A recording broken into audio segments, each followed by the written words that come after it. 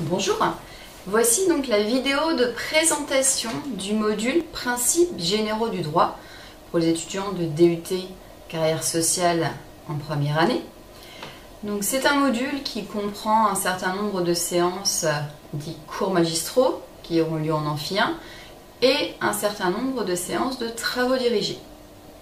La particularité cette année est que la totalité des cours au sens contenu du terme, seront présents sur eCampus sous forme de vidéo. Donc il y en aura au total, il y aura 10 séances, 10 vidéos sur 10 thèmes et 2 séances de CM seront consacrées aux évaluations.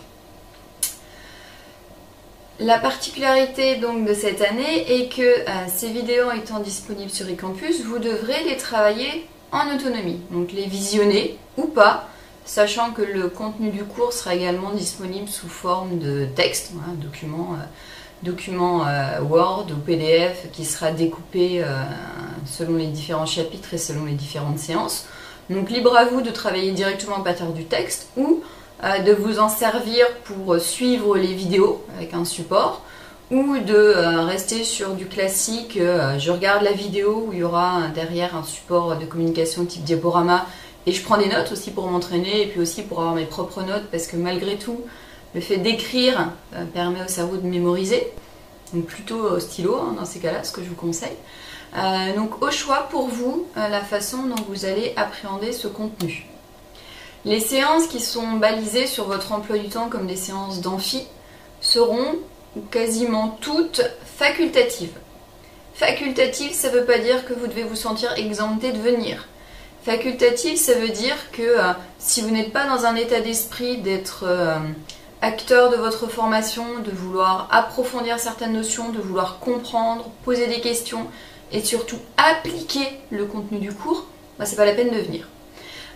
Ce seront vraiment des séances, alors les 2 premières ce sera plutôt des séances qui seront orientées vers des exercices de mémorisation du cours, d'une part pour vous en présenter et d'autre part parce qu'il faut un certain bagage juridique pour pouvoir commencer à faire des cas pratiques et comprendre un petit peu les choses. Donc on commencera ensuite dès la séance numéro 3 des exercices plutôt d'application pour vraiment voir, vous allez apprendre des choses. Il faut les comprendre, mais surtout savoir à quoi elles servent, comment elles peuvent être appliquées sur des cas concrets, qui seront plus ou moins proches de vos options et de vos affinités. Mais voilà, le droit, c'est une matière qui est vivante, c'est une matière qui s'applique, c'est une matière qui sert à comprendre le monde, qui sert à analyser des choses. Donc il faut l'appliquer. Faire un cours magistral où simplement vous écrivez le cours et puis vous, éventuellement vous le rouvrez chez vous après, m'a pas semblé particulièrement constructif par le passé et donc j'ai décidé de faire différemment.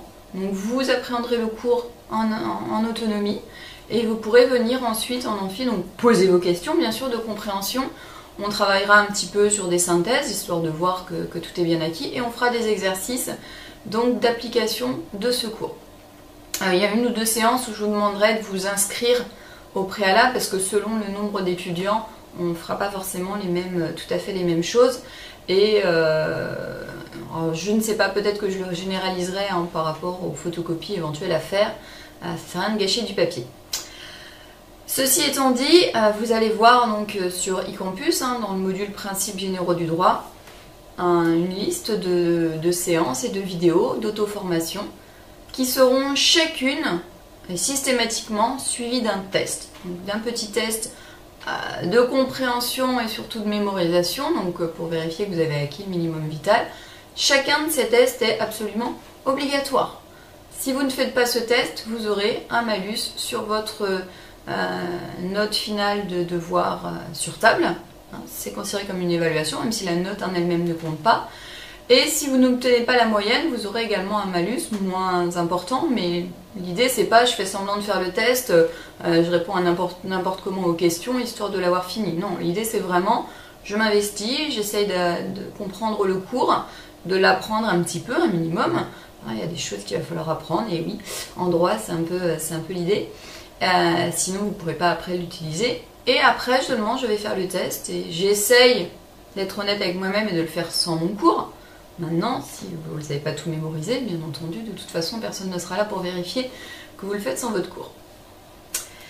Et donc, à la suite de chacune de ces séances, donc la clôture du test aura lieu à la fin de la séance balisée sur votre emploi du temps en amphi, donc systématiquement. Donc, vous pouvez les remettre dans vos agendas, mais vous pouvez considérer qu'à chaque fois qu'il y a principes généraux du droit en amphi sur votre emploi du temps, il y a un test à faire. Donc idéalement, vous allez le faire en amont, et vous allez venir au cours pour faire les exercices d'application et de synthèse, etc.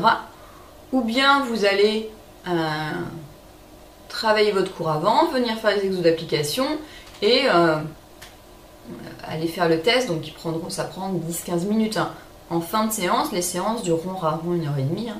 Faire le test en fin de séance d'amphi, c'est possible aussi. Tous les cas de figure sont possibles. Il y aura parallèlement à ça des TD, où là votre présence sera absolument obligatoire. Alors si je reprends rapidement, hein, donc vous aurez pour le coup une feuille qui présente l'intégralité du module disponible sur eCampus, qui s'appelle Présentation du module. Vous avez donc, vous aurez une première séance qui vous présentera d'où vient le droit, quels sont les sens, différents sens du mot droit, et quelles sont surtout les branches du droit hein, en France. Tout le cours hein, se base sur le droit français. Voilà. Objectif, identifier à quoi sert le droit dans nos sociétés. Ensuite, vous aurez un très gros chapitre, le plus gros chapitre, hein, sur l'organisation judiciaire et la preuve en droit français. Voilà, donc, quels sont les différents tribunaux, de quelles affaires traitent-ils, quels sont les moyens de recours quand on n'est pas satisfait des décisions d'un tribunal. Donc ça va nous occuper pas mal. Et une fois que vous aurez vu à peu près hein, les grands principes de l'organisation judiciaire, on pourra commencer les TD et travailler sur l'analyse d'une décision de justice. Voilà, on travaillera sur le thème les libertés d'un salarié au travail. Comment analyser une décision de justice qui a été émise par un tribunal, une cour d'appel ou une cour de cassation. Ensuite, vous appliquerez cette méthodologie de l'analyse lors de 2 séances sur des cas pour le coup que vous pourrez choisir, hein, des thèmes que vous pourrez choisir qui seront par option. Selon les options, vous aurez de 3-4 thèmes au choix. Et vous les étudierez et vous devrez ensuite les présenter à l'oral lors de la séance suivante. Ça peut être une pièce de théâtre, vous verrez, on en reparlera en TD. Le 3e chapitre aura pour objet le droit d'auteur, l'idée étant, entre autres, que vous soyez capable d'illustrer vos mémoires et autres en respectant le droit d'auteur. Viendra un tout petit chapitre sur le droit processuel, qui sera basé sur une vidéo de C'est pas sorcier, qui illustre très bien un exemple de procédure pénale, comment ça se passe. Viendra ensuite pour le coup un TD sur la responsabilité pénale, qui suppose que vous ayez vu avant cette petite vidéo. On attaquera dans le chapitre 5 les sources du droit, d'où vient le droit, donc la Constitution, les lois, les traités internationaux, le droit communautaire, ainsi de suite. Et on approfondira ça à travers des TD pour voir qu'est-ce qui se passe quand il y a des conflits de lois. Une directive européenne et une loi française se contredisent, qu'est-ce qui se passe, qu'est-ce qu'on fait? Et là aussi, vous l'appliquerez à travers des petites scénettes de mini-tribunaux. Vous aurez la Cour de justice de l'Union européenne, des petites choses comme ça, en TD. Et le cours se terminera par une dernière séance, un dernier chapitre qui sera une introduction au droit des contrats. Qu'est-ce que c'est qu'un contrat? Quelles sont les différentes formes de contrats? C'est des choses dont vous allez avoir besoin l'année prochaine, quand vous attaquerez le droit du travail, et en option SAP aussi des clauses abusives, des choses comme ça. En urbanisme, ce sera des types de contrats un petit peu différents, mais voilà, c'est des bases que vraiment vous avez besoin d'avoir. Et donc les évaluations, donc une en séance 7 qui portera sur les chapitres 1, 2, 3, qui sera uniquement sous forme de QCM, donc il faudra un feutre pour noircir les cases. Et une évaluation en séance 12, donc tout à la fin, qui portera sur les chapitres 3, 4, 5, 6. Alors en quantité, les deux évaluations seront à peu près équivalentes. À chaque fois, il y aura l'intégralité des TD, puisque les TD ne sont qu'un approfondissement du cours. Et cette deuxième évaluation, il y aura quelques questions de QCM pour la partie connaissance, mais surtout il y aura un cas pratique, une analyse à faire du type de ce qu'on aura fait en TD, mais surtout du type de ce qu'on aura fait pour ceux qui seront venus en amphi. Comment est-ce qu'on applique le droit? D'où l'importance de venir en amphi au moins de temps en temps. Et ces évaluations seront donc bonifiées, ou bonus ou malus, selon vos résultats des tests obligatoires sur eCampus et selon les petites pièces, les petites scénettes, les petits oraux que vous aurez fait en TD. Vous aurez une équivalent d'une note de TD sous forme de bonus-malus.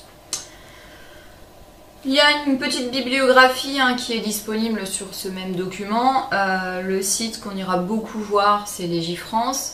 Si vous voulez travailler à partir d'un ouvrage du droit, donc vous avez les thèmes, vous n'êtes pas obligé de travailler à partir de mon cours, vous pouvez prendre un ouvrage de droit si ça vous plaît mieux, à partir de ces thèmes-là, aucun problème, à condition qu'il soit récent.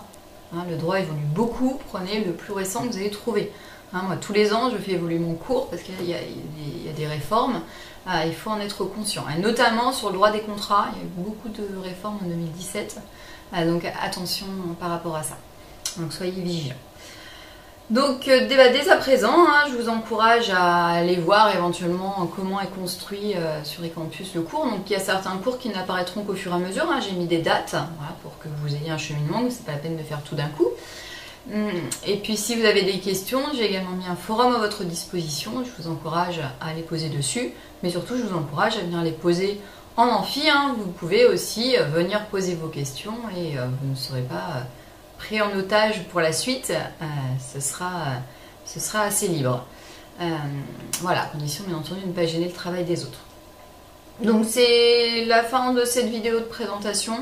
Donc le module Principes généraux du droit avec une mixité, donc un enseignement mixte, hybride, entre des cours en auto-formation chez vous et du présentiel pour des exercices d'application et le tout complété par des travaux dirigés.